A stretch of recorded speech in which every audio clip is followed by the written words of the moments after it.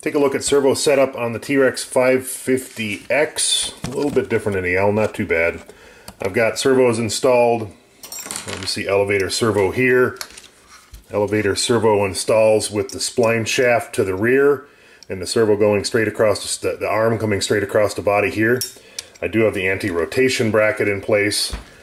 Cyclic servos come in from the outside with the, I'm sure we can get this, the servo arm is here facing out with the ball facing aft. So this is your left side cyclic. This would actually be channel 2, so channel 1, channel 2. Over here on the opposite side, got my right side cyclic. Servo arm is here with the ball facing aft. That is channel 3. And down in the bottom, spline shaft facing aft. This is the rudder servo channel 4 with the servo arm vertical we showed earlier. Routing for the cables, this works fairly well. Elevator servo is routing back a little bit and following along. Left side cyclic, looping the cable here. I think you could run the rudder cabling either underneath the main gear or cross up and catch this pair of holes and go across. Either way, the rudder servo is going to use an extension cable provided by a line, and I've got that up near the nose of the helicopter. You can see that has been heat shrunk in place. Opposite side of the helicopter. So we have the same servo cable routing down out of the way of the motor. That's the important part. We don't have any excess pressure on the flybarless unit. As we continue this, I have the Micro Beast Plus mounted on the front, facing forward. So this is a horizontal pins forward configuration we're going to get to here in just a minute when we start setup. I've got my AR-7700 Spectrum SRXL receiver. Set my battery out of the way, and we're about ready to go. I have the main shaft installed with the main gear. You'll see here I got main gear in place. When you receive the kit, there are 2 collar spacers.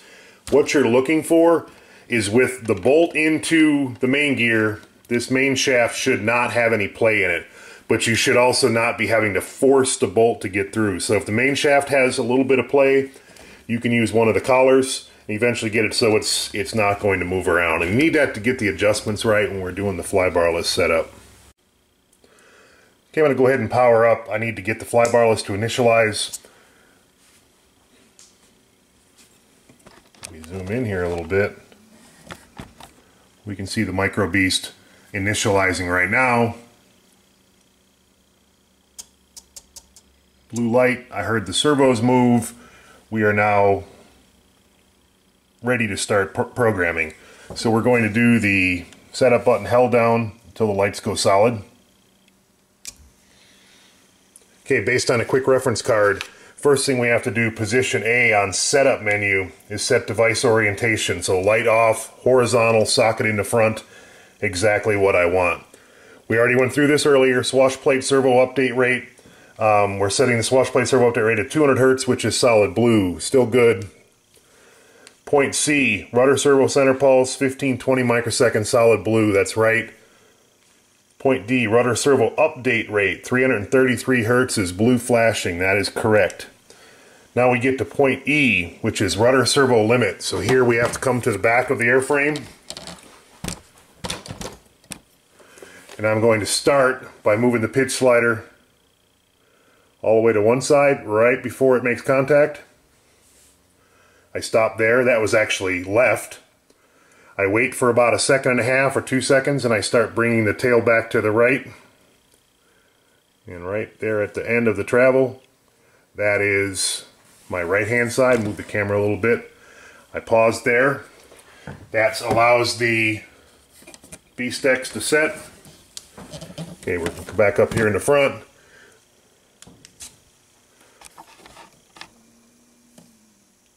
I am now in rudder servo gyro sensing. So what I want to do is move the helicopter. Right now, if you watch, the helicopter blades are moving with the tail. I need to bump the rudder stick, and now the blades are going to resist tail motion. So if I move the tail rapidly to your left, I should see the blades counter away from that to counteract the rotation. Okay, back up here in the front, we're We're going to go to point G, and we're going to set up the servos. We initially set the arms at close to center when we started this helicopter. I'm going to put the Align swash leveler on here. Just wanted to show a couple of pieces here. Close, the easiest way to find, you know, your center here is the inside collar on the Align swash leveler is just a hair past halfway down on this lower hole. Upper hole was here, lower side. So coming through, visual cues on the fuselage. The servo arms themselves are nearly lining up if you were to track the arm out with the hole in the carbon fiber here. We are down just a little bit off center to make all this work with the servo links provided. So I think this is actually a great place to start. If we look at here, this servo arm's about lined up with this hole in the frame, and we're just a hair below center on the elevator servo. So if we look at that, all the link arms are the exact right length according to the manual. We went ahead and set here. I'm level all the way around using the Micro Beast setup. What I can do is jump through each servo. I step through with the rudder, and when I'm actually in leveling mode with one of the lights on, so right now you'll notice the blue light is illuminated with G, so I'm still in swash plate centering mode. Here, just a hair below half. If we go ahead and drop the main rotor head on, we'll do this about here. One bolt across. Catch the upper mount here.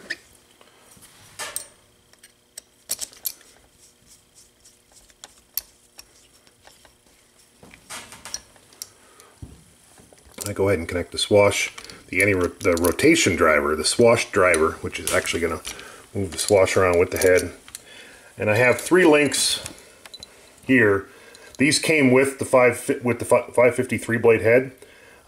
They're supposed to be set to 57 millimeters, and we can go through and check here. We are very close. What I did is came to 57 at the middle, and then I gave them an additional half a turn to get the Align logos to be opposite of each other. So one facing each way. If I look at my setup here, and this last one, I'm going to want all of them started at 57. They come in half a turn. If I connect this to the rotor head, bring this down right here, get each one of these, make sure the A logo is out.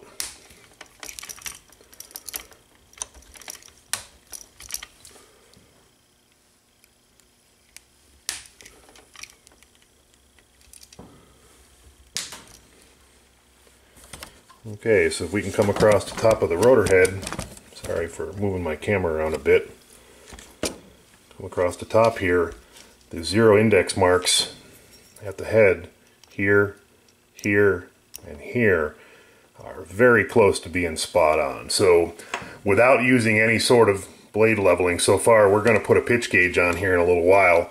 What we've got is 57 millimeter links coming up from the head. I showed you approximately where to put the main shaft. Got the 59 millimeter links coming up from the servos, or 59.5. Servos line up with, or at least fairly close. The servos are going to line up, direct line over to the hole in the fuselage. It's a good visual reference point. And we are very close to being 0 pitch all the way around. We'll test it with the pitch gauge here in just a minute.